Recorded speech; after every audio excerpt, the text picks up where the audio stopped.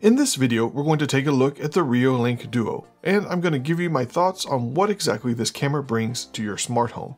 And of course, we're going to be talking Home Assistant integration, so stick around because we're about to automate some boring stuff.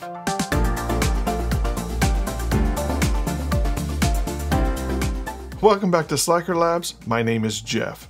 I'm just going to jump to the big reveal here. I absolutely love this Reolink Duo camera. And it has zero to do with Reolink sending this camera at no cost to me so I could do this video. But if you've watched my other videos, you probably already know that. But just in case you don't, Reolink had zero influence over this video, and they haven't even seen it prior to it being published on YouTube.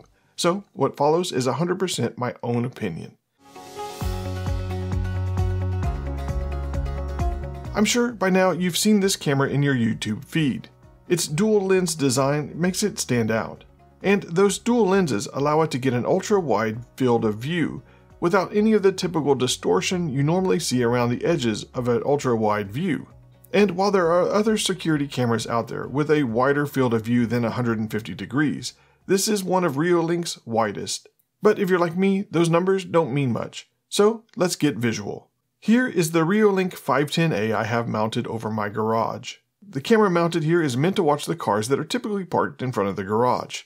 And as you can see, with the 80-degree field of view, I can't get both cars in the image. So I swapped it out with the Reolink Duo. Holy crap, right? Not only do I get the entire driveway on both sides of our garage, I can see a sliver of the street. And for reference here, the distance from these trees all the way out to that street that you see is about 100 feet. Even the Arlo Pro 2 I had mounted in this location prior to the 510A couldn't match that field of view. But I suspect most people are going to have strong feelings about the appearance of this camera. This is not a small device that you can easily hide under your eaves. People are going to notice it. And then there's the cabling. Unlike the 510A, the cabling isn't hidden in the mounting arm, which means you're probably going to have some exposed cabling. But it does come with a nice benefit. You can bring your own wall mount for this camera, which is good because I suspect some of you are going to have a problem with this included mount. First, the mount is plastic, and second, the movement of the mount is limited.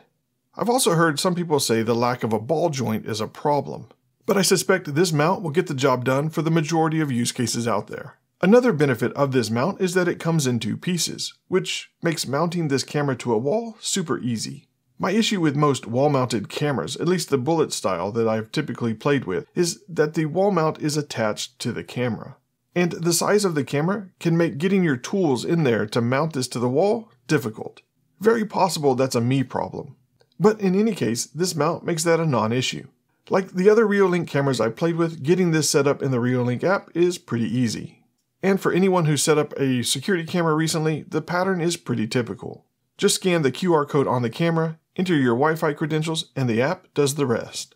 And once the camera is in the Reolink app, you can view the image as one single image, with only a little weirdness in the middle of the image where those two images from the two different lenses meet. I did notice some color differences between the two lenses, which I thought was pretty weird. Nothing major that would make this camera unusable, and I suspect some people aren't going to notice. But of course, now that I've mentioned it, you probably will notice it. This camera also has a siren that could go off when it detects motion. Although, honestly, I think that's going to annoy my neighbors more than it's going to deter anyone, so I haven't really tested it. And you get two-way audio, although I currently have this camera mounted 12 feet above the ground, so I don't think the two-way audio is going to work all that well. But I will say that even with this camera mounted in its current location, the microphone can pick up the conversation on the driveway pretty well. In fact, as I was scrolling through the captured video on the camera looking for video clips I could use for this video, I found that the microphone had picked up the audiobook my wife was listening to in her car before she pulled out of the driveway for work one day, which I thought was pretty impressive considering her windows were up. Or it means that the volume she was using in the car was way too loud. Either way, mounting this camera closer to the ground than I have it mounted would make the two-way audio much more usable. But mounting this camera closer to the ground for my particular use case might cause some other issues with that field of view. And since we're speaking of issues, I tested the Power over Ethernet version of this camera, and interestingly enough, you only have two video storage options, the SD card or an FTP site. Does anyone still use an FTP site to store video? Anyway, that means that there's no cloud storage option for the Power over Ethernet version of this camera. Although Reolink's FAQ mentions that there's a solution for that coming soon. The two wireless versions of this camera do support the Reolink cloud storage. I'm by far no video expert, but I find it weird that the Power over Ethernet version doesn't support cloud storage, but the wireless versions do. In any case, if you need cloud storage, then you're probably going to want to look at one of the Wi-Fi options. And the other potential issue I can see with this camera is the viewing angle. Yeah, I know, I said the viewing angle was probably one of the best things about this camera. But while the image you get from this camera is 150 degrees wide, the vertical field of view is only 44 degrees. If you've used Reolink before, you already know what to expect. But I think it means that you're going to want to take a little more time and plan where you want to mount this camera. The viewing angle and the included mount aren't going to allow you to just throw this camera up on the wall and then adjust it later to get the image you want. If I had just 10 more degrees on the vertical angle, I think this camera would be perfect for my use case. As is, in my use case, I would either need to mount this camera higher or I would need to mount it lower where potentially people could mess with it. Okay, so now that you have a sense of the camera, let's talk smart home integration. If you plan on integrating this camera with another smart home service, I suggest creating an additional user specific for that integration. That way you could reset passwords or disable that account altogether if there was a problem. Since I was planning on adding this to Home Assistant, I did just that. Then once I had my second account, I jumped into Home Assistant to start setting up the integration.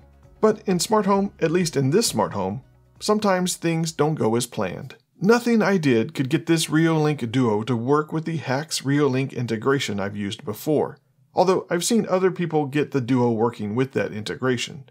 As of right now, I'm not sure what the issue is, but based on the fact that I've seen other people getting it working, I suspect the issue is a me problem and not a hardware issue. The OnViv integration did work for me, as did the RTS-P one. The downside to these last two is that you don't have any access to the motion sensors. But I need to do a new video on how to automate the boring stuff using Reolink cameras, so I'll revisit the Hacks integration with the Reolink Duo once this camera is officially out. For now, I'll just use the OnViv integration. To set up OnViv, simply head over to Configuration and click Integrations. From here, choose OnViv, then enter the IP. Make sure you change the port to 8000, and use your new login that you created in the app. After that, I added my cameras to my Lovelace dashboard, so I could look at them whenever I opened the dashboard. If you saw my video on the Reolink 510A, you'll know that I like to use dudes for person detection. And as soon as I have access to this camera's motion sensors in Home Assistant, I'll probably go back to that solution. For now, I'm using the Reolink AI to detect people and vehicles. The Reolink AI seems to perform well with the default settings. And the vehicle detection, as far as I can tell, is much improved from my last test. In fact, it's labeled as vehicle motion, and it appears to only trigger when it senses a vehicle actually in motion, as opposed to just detecting any vehicle in the frame. Which means this is much more usable when you've pointed this camera at a driveway where you might have cars parked instead of just moving. And so far, it seems pretty reliable. I mean, nothing's 100%, but I haven't had very many false positives with either the person or the vehicle motion detection on this camera. So let's talk about how you can get one of these cameras. The cameras have been out for pre-order for a couple of weeks now, with a target of shipping in late November. And between filming this video and editing this video, the cameras sold out, or at least are currently listed as out of stock. If I get word on when they may be back in stock, I'll post it in the description. For now, if you're interested in these cameras, keep watching Reolink's page. There are 4 versions of this camera. The Power over Ethernet one, like the one I tested, is listed at $119. There's a Wi-Fi version that requires a power outlet for $129. The Wi-Fi battery-powered one is $169, and the 4G battery-powered one is $309. In the box, you get the Reolink Duo with its dual lenses and 2K resolution, and a 150-degree field of view, the mounting hardware, and a handy screwdriver for mounting the camera. As I mentioned, the Wi-Fi versions are cloud storage enabled, and all 4 can take an SD card to store video locally. These cameras have a siren, 2-way audio, and a spotlight that comes on when motion is detected for color night vision. And of course, you get Reolink's built-in AI person and vehicle motion detection. All in all, I think this is a great camera for the price. I'll include a link in the video description where you can pick one of these up. Anyway, let me know in the comments what you think about the dual lens design. Are we going to see more of this on security cameras, or are they going to stick with the single lens? If you got value from this video, hit that like button and consider subscribing to my channel if you haven't already for more smart home content like this. As always, thanks for taking time out of your home automation projects to watch mine. Until next time, go automate the boring stuff.